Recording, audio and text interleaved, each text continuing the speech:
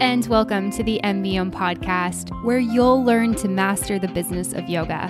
M.B.Om is a proud part of the Wander Barn Podcast Network, and I'm your host, Amanda Kingsmith. I'm a 500-hour registered yoga teacher, a yoga business coach, and a total business geek.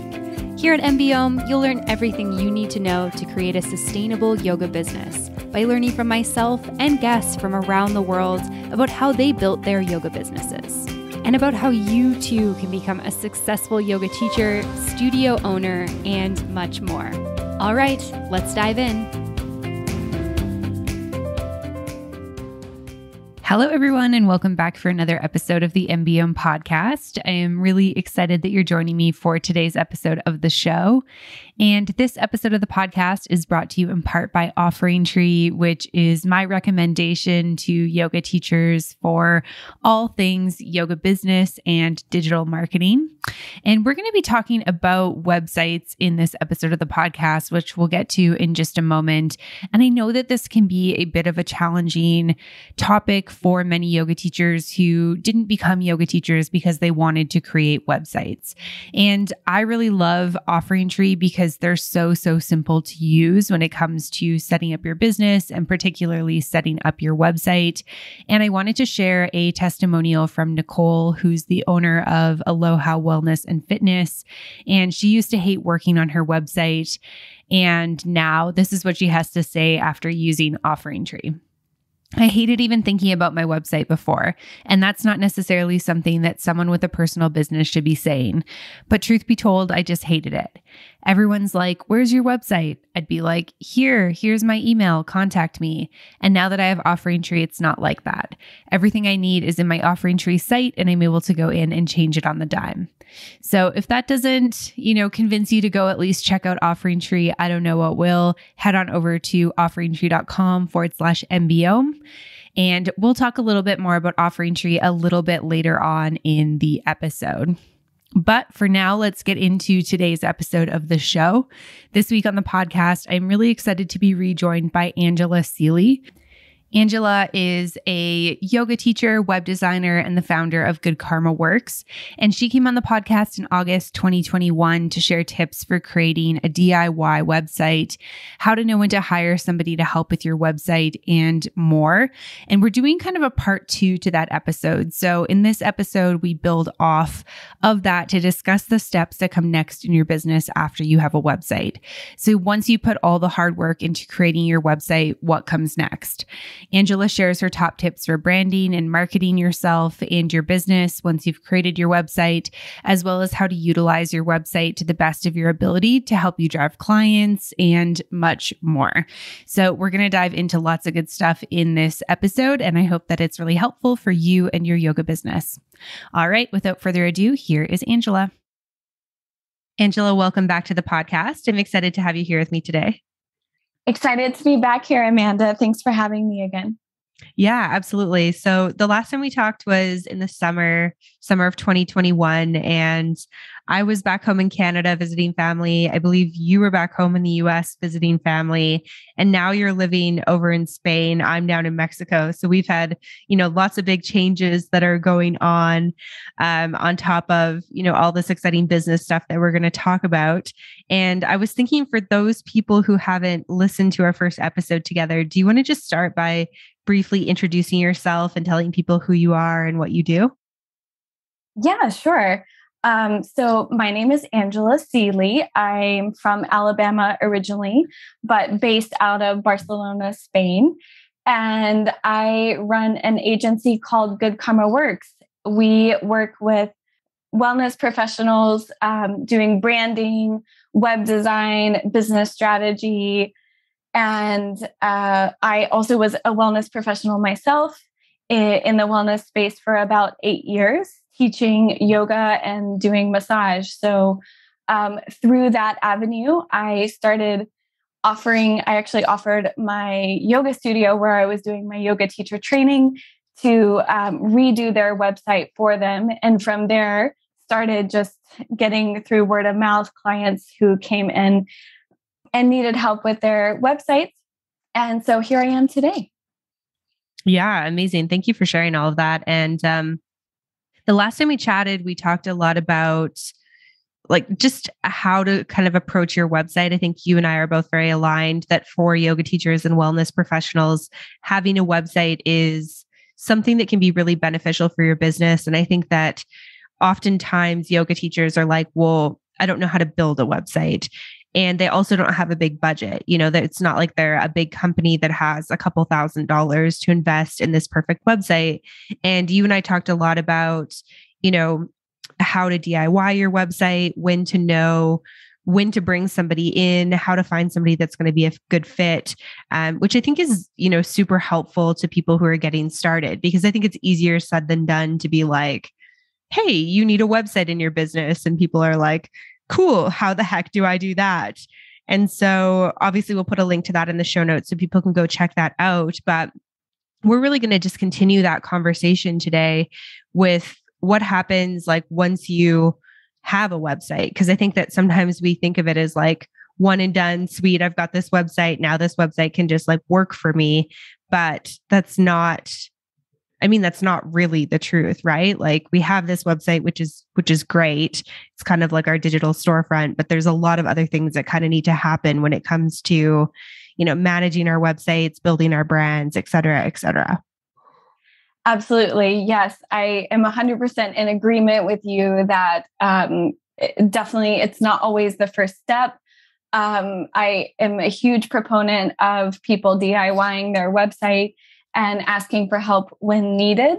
I actually built my, own yoga website back in the day, before I actually had a business of doing that. And I often find that clients, when they come to me, they say, "Oh, I want to start a business. I need a website." And oftentimes they think that they need it way before they actually do. They're not really clear in their business model. They're not really clear in who their target audience is, how they're going to reach that audience.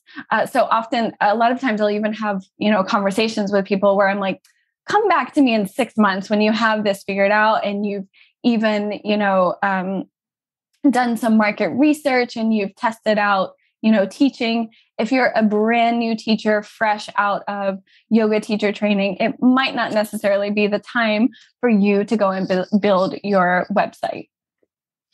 Yeah, for sure. I mean, I think there's a lot of things that we need to kind of consider with our businesses for us to be able to build a website. Like, we need to understand what we want on the website. Like, what do we want on our homepage? What are we calling our business? What are the words we're using around our business? What are the things that we're actually offering? And it's so interesting that you brought this up, because I was just having a conversation for the podcast with a really good friend of mine who I did my 200-hour training with. She was one of my first podcast guests in early 2016. And I just had her back on the show because she's gone through so much growth over the last 6 years in her business. And she was talking about this exact thing, like about 2 years after doing her teacher training, she'd been teaching at studios, and she's like, okay, I need a website. And then she's like, but I don't know how to build a website and I don't know what to put on it. Exactly. What the heck do I even put on this thing? So maybe even backing up a little bit is if somebody's listening and they're like, okay, I know I need a website, but I'm not sure even where to start with my brand or my yoga business. What are some, where do we start? Yes, definitely. I typically, one of the first things that I ask is, for my clients is what do you want to be the primary call to action on your website? What is the action that you want users when they land on your website to take? So are you teaching, private yoga classes and you want to focus on that? Then, your call to action would be for them to book in an appointment with you, or maybe schedule, a free intro call. Are you trying to sell online courses and you want to have, kind of passive income or reoccurring revenue? So that would be something where you would want to, grow your email audience, maybe have a blog that you're working on regularly. So that would be, a website where you want to build a bigger audience, to have a bigger funnel to funnel into those courses and trainings that you're offering. So it really depends on kind of your vision of your business, of the model that you want to have. And yeah, just getting clear in that path and your intention in, how you want to work. And then kind of going from there of like, okay, and who do I want to work with? And where do I want to work? What hours do I want to work? So those are kind of, some of my starting points. And then just getting really clear in what you are offering, and go ahead and, jotting those down, like write down your services or start outlining what you would want to teach in your courses. So those are kind of like some very first steps. Yeah, for sure. Those are great. So thank you for those. And so then, like, let's say we do all of that and we've got some offerings, maybe some classes, some privates, and we build this website and we're so stoked on it because we DIY'd our website, which I did my first one too. And it's like, it feels so good to do that yourself. You're like, I'm a total boss. Like, I'm a boss lady. I've built my own website. And then you're kind of like, okay, now I've put this stuff out here, where are the people? Like, once we've got the website, what do we kind of need to do next? Because I think this whole like, I build it, they come is not really the reality, especially in 2021, 2022, when there are so many websites and so many things existing on the internet. Absolutely. And I will say, bravo on completing your first, website, your DIY. I think anyone can relate who's done this before, that it takes way more time and energy than you initially estimate, whether or not you're doing it on your own or you're working with a designer. It's a lot of work. There's a lot of momentum and energy that goes into building your website. And that's one of the reasons why with my agency, I have like a very streamlined process for web design, where we try to launch within like 4 to 6 weeks of the design process from start to finish, because that momentum, it's not sustainable. It's like, you got to get in there, you got to push through, and then you got to launch. And then you kind of need to like pat yourself on the back, maybe go have a spa session, take a break from it,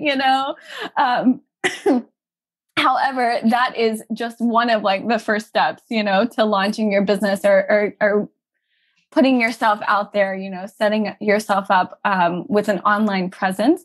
It is in no way the, sit back, like, if I build it, they will come. Like, oh, I have these amazing offerings. Like, I'm just going to sit back and have all these clients, come to me and purchase my course.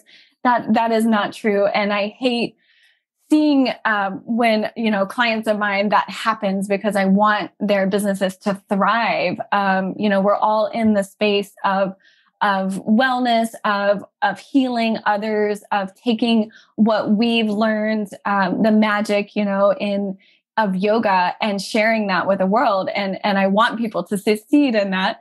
But oftentimes, I find that after the launch, they don't really have any plan in place.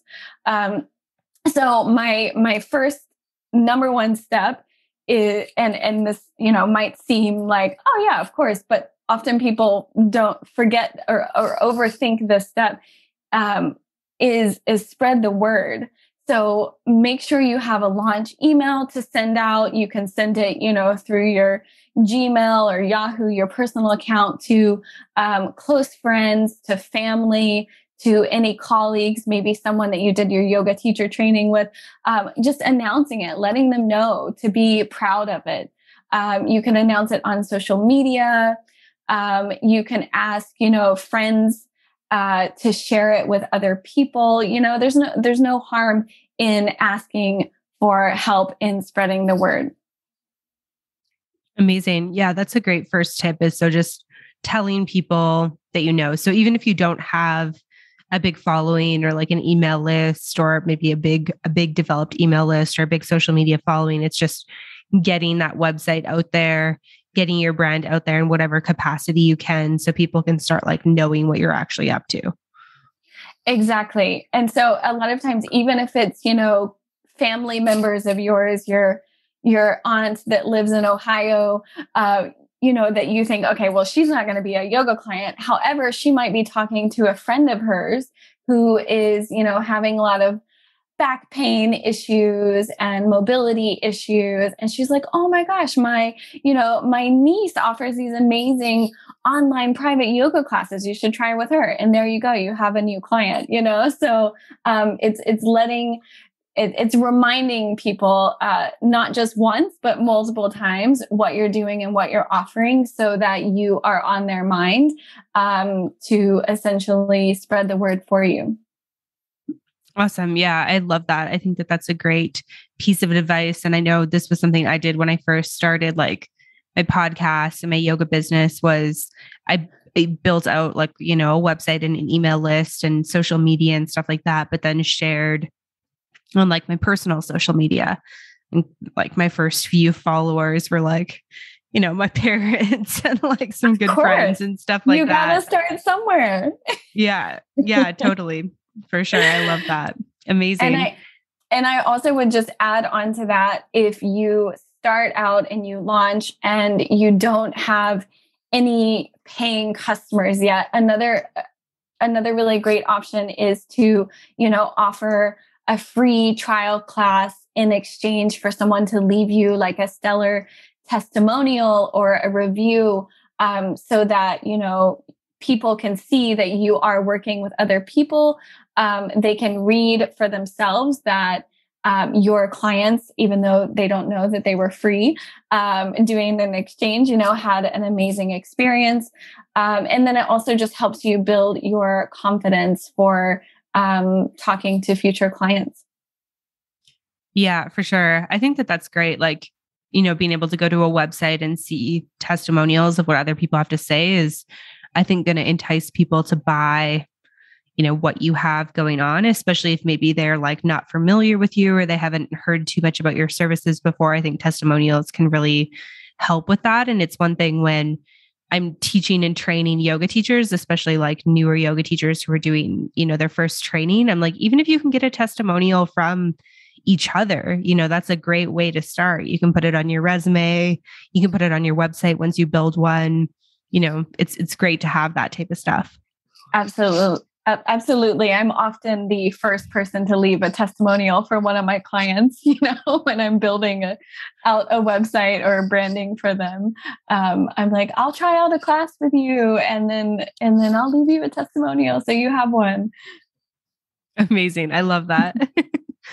And so what else can we do as we're kind of like, we've launched our brand and website, and how do we actually get these things kind of, out into the world?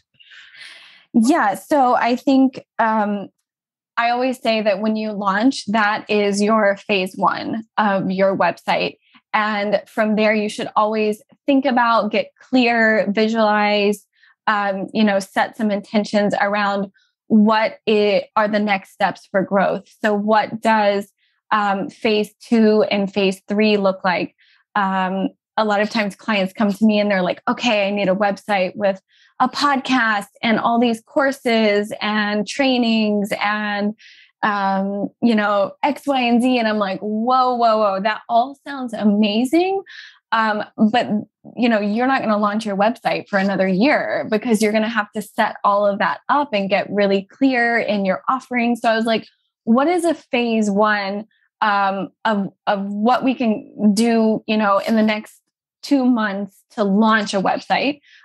Because you start getting traffic, you start getting the word out, and then from there you can build out your courses, later on. So one of the things that is quite popular right now for clients of ours is doing just like a 1-page, simple, endless scroll homepage for people that maybe don't have a lot of offerings, but they do want to have an online presence. They do want to be searchable and found locally or, globally for their services or their products.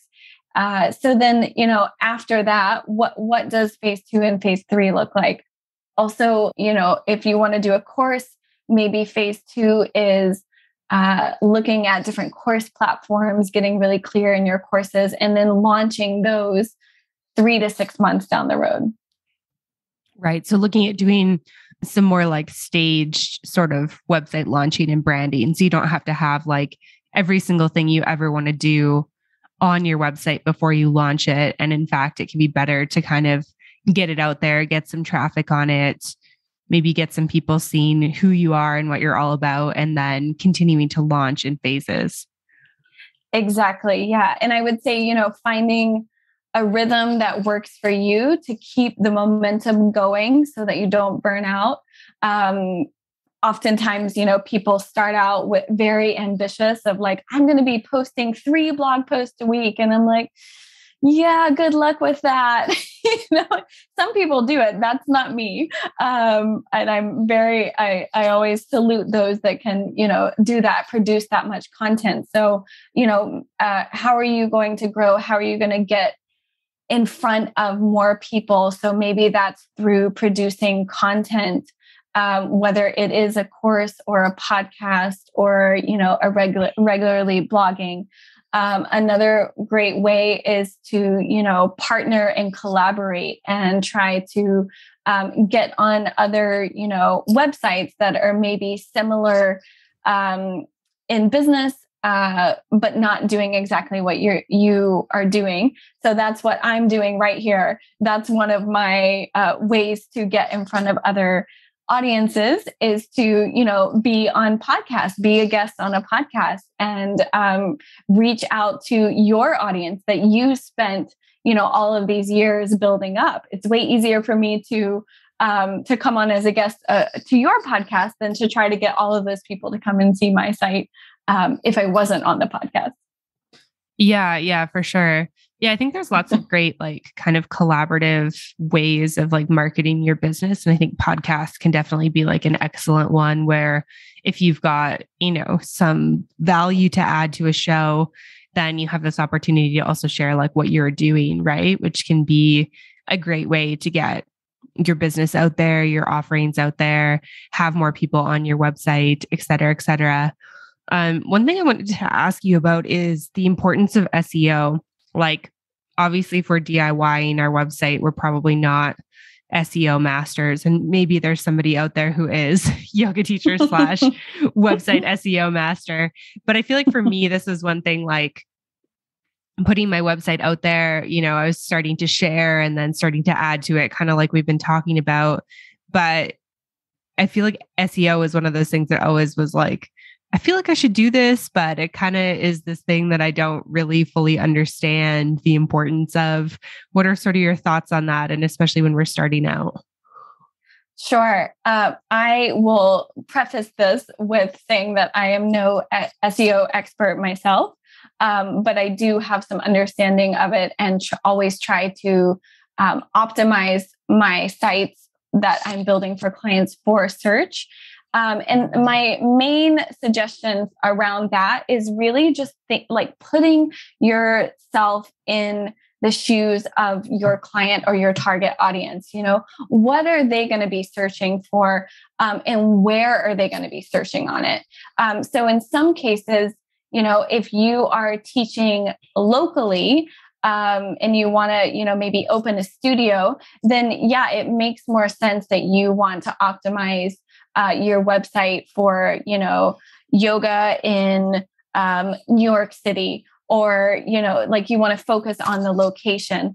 However, if you are offering, online classes that people can join from anywhere, it might be harder to actually rank, in search. So maybe in that case, you want to spend a little more time focusing on social media.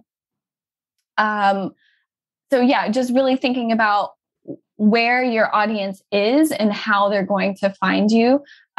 In some cases, it might not make sense to really focus that much on SEO, especially if you're not going to be producing content regularly. Like yourself, Amanda, your business, you are producing content regularly. And you are, making sure that you're including those keywords in your page titles, your descriptions within the content itself that you're producing, within the titles on the page, within the images. And I think that that's just like a really simple and easy way where you don't need to have all of this like advanced, SEO tools and strategy. And you don't need to pay a lot of money. SEO can be quite expensive to pay for outside help. But there's a lot of, free resources that you can go to on YouTube, just looking up, to have a bit of an understanding of it, a baseline understanding, especially if you're DIYing your website. Yeah, thanks for that. And I feel like I've definitely found that in my experience with SEO, it's been like, okay, it's really expensive to get like really good kind of like top quality help, like to the point where you're going to get really good rankings. Or you can kind of do some like really basic things to your website, which are pretty simple and straightforward, but obviously not going to be like nearly as effective. So I feel like it's kind of this interesting realm where it's like you can kind of understand the basics of it and do that pretty simply, but to get to the next level just feels like, kind of like a big jump, I guess you could say. Mm-hmm. Yeah. And I think with SEO, it is this kind of like scary, dark subject matter that a lot of people it's very confusing for a lot of people. And I will say that I have friends and clients that, work with SEO agencies to optimize their website. And they tell me what they're paying. And a lot of times, I will say SEO is a long-term game. So it's not something that's going to overnight. You're not going to have like, 50% more traffic or clients. It's something that you have to consistently work on for, several months, even several years at a time. And friends and clients of mine, oftentimes when they're paying these kind of higher prices, I ask them, what are you getting in return? Like, what are they doing? Are they producing content for you? Are they updating your content? Are they, boosting performance on your site? And they don't really know what they're doing, which I find quite interesting because I'm like, if I was paying that much per month, I would want to have like a clear outline of what is happening and what are the expectations, Yeah, for sure. I mean, I honestly feel like it's like another language. Like it's as if somebody who speaks fluent English, but speaks like no Spanish is all of a sudden working with a Spanish speaker. And they're like, I think I got like the overall gist of what's going on, but I don't really know what's going on. Like I feel like that's kind of like working with somebody at high level with SEO. Exactly. Yeah. But I will say, to add to your question about SEO, like one of my points was to, look at what's working, to reflect if you do launch, a new marketing campaign or in you're marketing it on social media, you're sending out newsletters about it. Maybe you wrote a blog post or you were a guest on some podcast. You can all websites. It's very easy to add Google Analytics or whatever native analytics is included in your platform. And it's very easy to go in there and see like, where is this traffic coming from? And you can see kind of from there, like where people, even converting and signing up. You can also ask people if someone reaches out to you and, wants to schedule a free 15-minute intro and is interested in, taking private classes with you, you can always ask like, and how did you find me? And you can keep tabs of people that way. And then from there, you can kind of see maybe if you have a budget later on down the line to spend a little bit more money on, advertising on social media or paid ads on Google or, paying someone to maybe give your website a performance boost. There's so many ways that you can go for optimizing your website and increasing traffic. But the first step is really like understanding, what your baseline is and what is working and what is not. Yeah, for sure. And so do you have recommendations on like kind of like how often to look at that?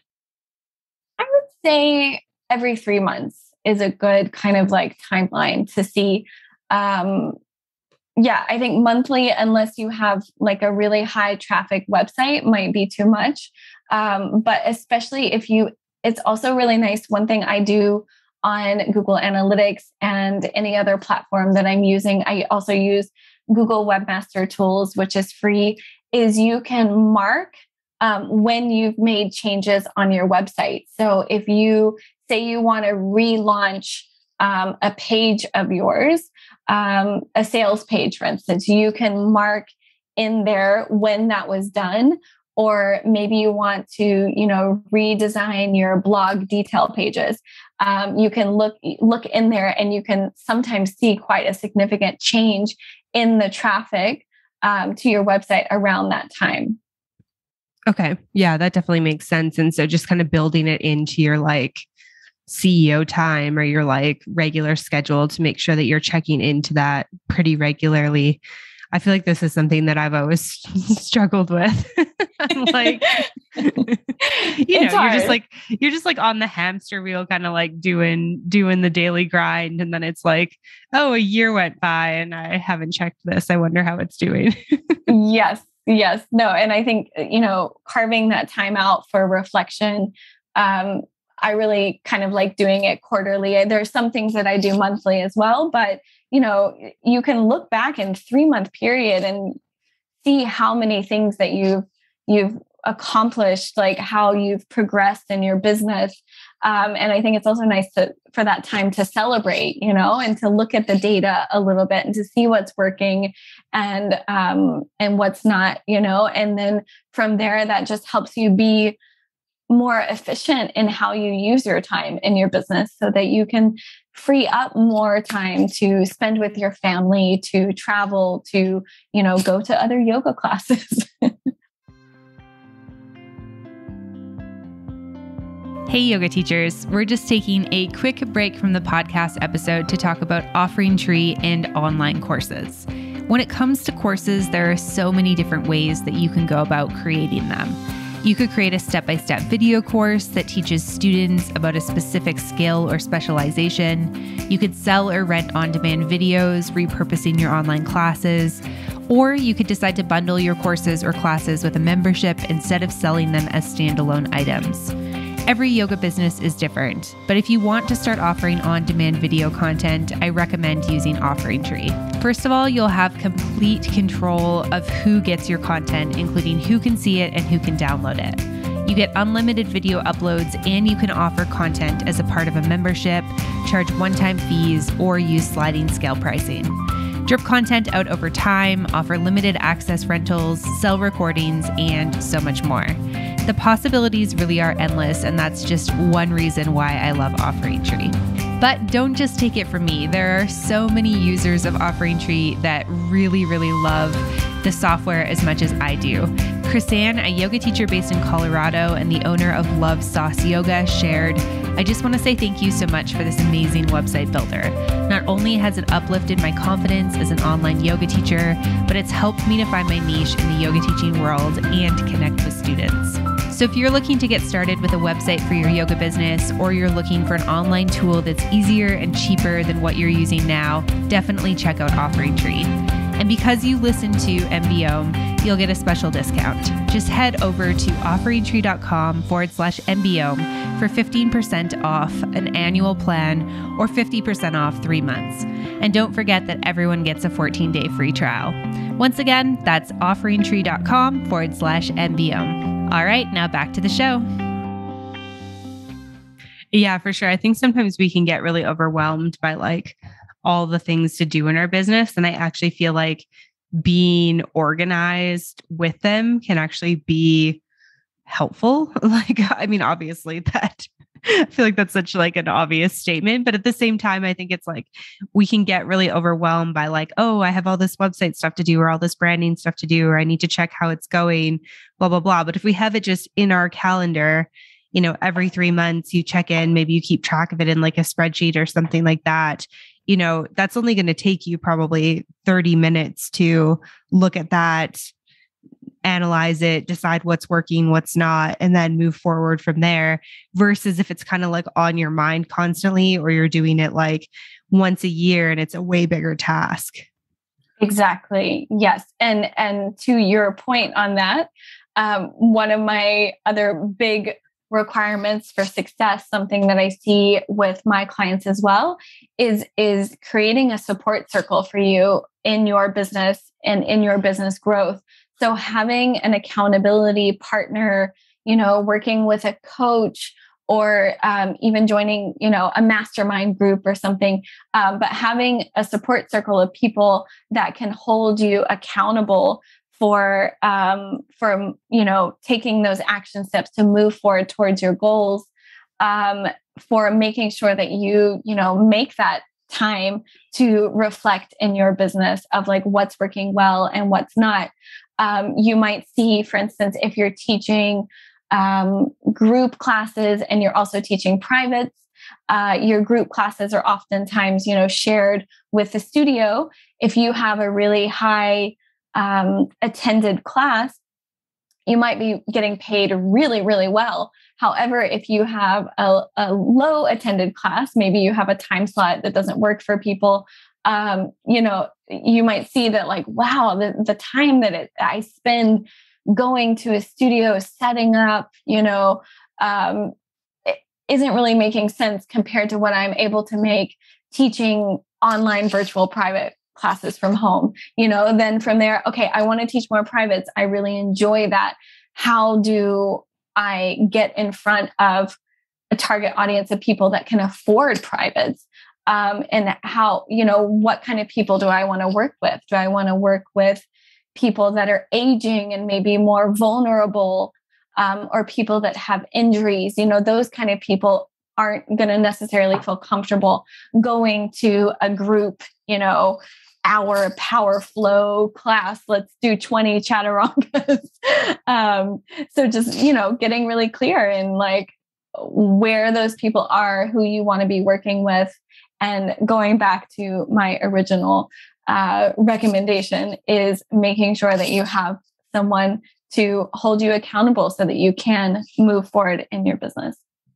Mm-hmm. Yeah, I love that recommendation. I worked with a business coach quite closely for the first, 6 months to a year that I was running M.B.Om, and it was so helpful just to have like somebody weekly to talk to about doing different tasks and getting different things out there and running ideas, by them and stuff like that. Because I think sometimes, and I think we can do it alone, right? Like we're totally capable of doing that, but I think that it can be a lot more challenging. And also you can just kind of feel like you're like out at sea, bobbing in this like big body of water all by yourself. And you're like, when's the lifeboat coming? Like I want out of this water. Because it can just be like, there's a million things that you can do in your business. And it's like, what's most important, like what's actually going to propel you forward next. And really only you can make that decision for yourself. But I think having somebody to kind of talk that through with can be super helpful. And then it can guide you with like, like you were talking about before, what phase 2 of your brand and your business is and what phase 3 is. And, am I launching a course this year or am I launching a podcast? We're probably not going to do both at the same time. So yeah, I think that that's a great tip. Absolutely. Yeah. I think you and I both have like invested, with coaches and people to support us in our business growth over time. I did as well when I first decided to launch Good Karma Works, working with another designer who had a similar, business that I wanted to kind of mimic. And she actually didn't even offer coaching on her website, but I just was like, I'm so drawn to, her offerings and her website and how she packages everything. So I wrote to her, and I was like, hey, would you mind, offering me some coaching to help me get my agency and my business set up? I actually even reached out to someone the other day that I heard on a podcast who offers a service similar to mine, for a web maintenance plan, which is something that I offer after people have already launched their business, which is a great kind of way to keep me or my agency on your team to be with you when you do need changes on your website, when you do need content edits. Anyways, I reached out to someone who has a much bigger agency than myself, and he has a thriving web maintenance plan with like 300 clients. And I just wrote to him and I was like, can you help me, like take my business to the next level? I was really impressed with your podcast. And he was super nice, wrote back to me, and we set up a call. And he was like, I'm not even going to charge you because I just love seeing other businesses, giving them advice from what we've learned, and seeing them grow as well. So, you'll be surprised if you do reach out to someone who maybe has launched a course, similar to something that you want to launch. I think there's enough space in the business of yoga and healing and wellness that we're not really competitors to each other. I think even if you're launching something similar, you might have a very different audience or, a different price point, so reaching out to someone that you're seeing that maybe is a few steps ahead of you or, has done the work, has been in the business a few years longer. More often than not, they're super excited that, they're flattered that you've reached out to them. And oftentimes are even willing to give you, free advice and coaching. And if you don't have a budget for it, you can always ask someone that you did your yoga teacher training with. Maybe you both want to launch a new brand and a website. You can, be each other's accountability buddies in making sure that you achieve your goals and your task each month. Yeah, I love hearing that story. That's so awesome. And I think even like maybe there's somebody you can do a trade with. Like maybe there's somebody who's kind of new, but is like, interested in your services as well that you could do some sort of a trade with. I know I did a trade with a friend who is a yoga teacher and a life coach. And so she did life coaching with me and in exchange for business coaching. And it was cool because we both got to, have experience within our own realms of coaching and see like the difference in the way we coach and stuff, but we got to work together. And yeah, I feel like that was like kind of a fun way to do that. So it's just another idea of if you have somebody in mind, maybe, or a friend that does something that you could use their services and they might be interested in yours, but you don't have the budget to pay for it, a trade could be a nice idea. Exactly. Yes. And I know you offer coaching as well. So I'll just put a little plug in for you that if a yoga teacher listening out there needs some coaching to help take their business to the next level, you also offer that. You're so sweet. I love it. Thank you for that. Amazing. So we've talked about a lot of different tips of kind of like, what we do after we've launched our website to kind of actually get our brand and our business out there. Did you have any other tips that you wanted to share today? I think that is I think that's a good place to kind of summarize what we've talked about today. I will, I guess, just leave with some closing thoughts of that, if you feel like it's hard, if you feel like you're lonely, if you're comparing yourself to other, yoga teachers out there that maybe look like they're thriving and doing really well. Oftentimes, they're having the same struggles as you. And they definitely didn't do it alone, so just keep, working at it.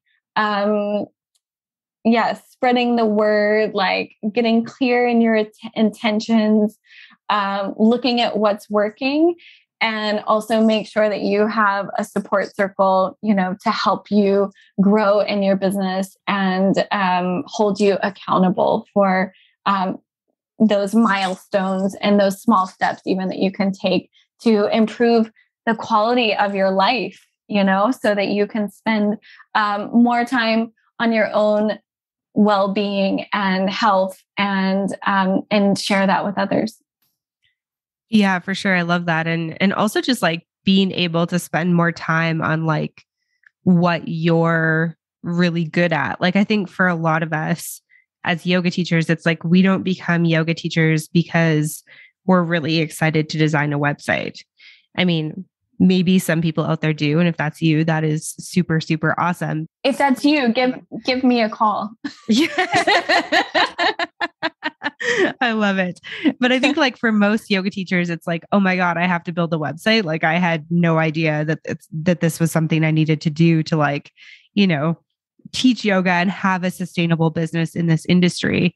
And so I think that really having, that network and that support system and, people who can coach you and advise you and support you with this is hugely important, because I think that it's one of these things that once we're able to kind of allow people to support us with it, it means we get to spend more of our time doing what we're really good at and what we really love to do, which I think for most of us is teach yoga. Exactly. Yes. I totally in agreement with you there. And I think, like I said, that a lot of times people think they need a website way before they actually do. So, think about ways that you can grow your business, going out, meeting people face to face, setting up your social media first. And then, from there, making sure that you have a viable service, that there's an audience that is willing to pay the prices that you want to charge, to lead your beautiful life. And then, starting out with like, what's the bare minimum for what I need to launch something just really small. And then, what is the growth for that? What do I see myself doing 3 to 5 years from now? Do I want to be teaching 20 classes a week? Because I know burnout for yoga teachers is a very real thing. And being underpaid is a very real thing. I definitely have been there and done that, running around all over the city, teaching at various studios, teaching privates in people's homes. So thinking about like, what are ways that you can support yourself financially and through your business that allows you to teach without burning out. Mm-hmm. Yeah, no, I did that for a couple of years as well, and was like, doing this full time is definitely, not for me personally. And it seems like for you as well, we have other different passions that we've stepped into that have supported us. But I think that's really, when I use the words like create a sustainable business, like to me, it's got to be sustainable financially, but also energetically. Like we need to be able to continue to do that. And I mean, it's going to be almost virtually impossible to teach like 25 classes a week and run from studio to studio and private to private if you get sick or you get injured or, you have a big life change, like you have a baby or, makes moving very, very difficult and stuff like that. So I think there's definitely lots of things to consider with that. Exactly. Yes. And on the topic of like comparison, I see all of these things out there, especially on social media of, how I grew my business to 6 figures and how I got to 6 figures in, 3 months with my yoga business. And it's like, A, congratulations, that's impressive. But B, like, is that your path? Is that what you're seeking out? And I would say that, for most of us that started out, or decided to go on the path of being a yoga teacher and sharing the practice of yoga, our number one goal wasn't to make money. We're driven by this common goal to share and to heal others and to, leave a lasting positive impact. So, thinking about like, well, okay, maybe I don't need to make 6 figures, but like, what do I need to make to live a comfortable life, to be able to reinvest in myself, to do the trainings and get the education that I need, the continued education to keep growing, in my own knowledge of the practice, I think is very important, way more important than having a website. Yeah, absolutely. I completely agree with that. And I think that's a good place to start wrapping up. Can you share a little bit more with listeners about, the services that you offer, how you work with yoga teachers and where they can go to learn more about that? Sure. Yes. So you can check out my website at goodkarmaworks.com. I've got a few business launch plan guides that you can download that actually when clients come to me and they say, I want a website, but I'm not necessarily ready. I often say, okay, well, the first thing you can do is go and download this business launch guide, which kind of lays out step by step some things you need to do in getting really clear in your business, your target audience, and your offerings. Also a little bit about like your branding, like what do you want it to look and feel? How do you want people to feel, when they kind of land on your page? And then I also offer, if someone isn't quite ready and needs that accountability partner to help them even get their content ready for building a website, I offer a business strategy plan, which is a 4-week plan. And often that's for someone who kind of just needs help getting really clear in all of those things before, moving into a branding and a website design. So we also offer branding packages for people that can include, logos, color palettes, a full complete brand guide. We also, will do social media posts. And then that brand guide also will help you so that you can do that stuff and create branded material moving forward. And then for web design, we offer packages for WordPress web design, and we do fully customized designs using one of the most popular themes out there called Divi, which Amanda, I know you're familiar with since you use Divi. So that's something that, once you have your branding, once you've done kind of the business strategy and you're ready to move forward into the web design phase, that's a package that we offer. And then lastly, we like to continue that relationship with our clients. We like to be there on our team. So oftentimes I'll have someone, come back to us for like the phase 2 and the phase 3 of their website, and we can, build out additional pages for them. I also have a web maintenance plan that I recommend people that build their website with us, but sometimes we also have clients that didn't build it with us, but maybe felt a little over their head. Maybe they DIY'd their website, or they, worked with someone else, but they don't really feel like they can reach out to them for maybe technical support or support in, doing content edits or building new pages. So then we would also offer that. And that's just a low monthly fee where we make sure your website stays safe and secure. And then we also offer for doing updates and design changes at a discounted rate. Amazing. Lots of good stuff. And so if people want to learn more, follow along, get in touch, all that good stuff, where can they go to do that? Yeah, they can do that on my website as well. Fill out the contact form. They can also go follow on Instagram at Good Karma Works Agency, and they can send me a DM there. I'm happy to have a chat with any of your followers as well. If they want me to take a look at their website, I'm always happy to connect with other wellness entrepreneurs and yoga teachers, or even if they're thinking about a website and they have some questions as well, I'm happy to have a free 30-minute chat with them. Amazing. Thank you so much for this conversation today and for coming back on the show. It's been awesome getting to touch base with you again. Thank you so much, Amanda. It's been an honor and a pleasure. All right, friends, I hope that you enjoyed that episode of the podcast and that you learned a lot from Angela.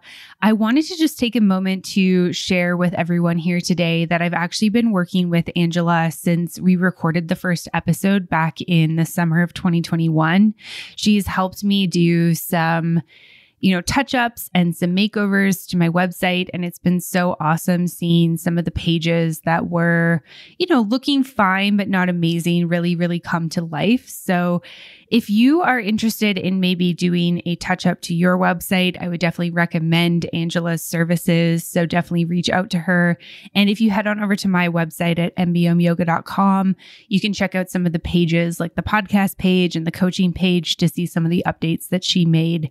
And if you get in contact with her, let her know that it's because you heard this episode of the show. Of course, a huge thank you to our sponsor, OfferingTree. Make sure you check them out, offeringtree.com/M.B.Om. And thank you for listening to this episode. I hope you enjoyed it, and I will see you next week. Bye for now.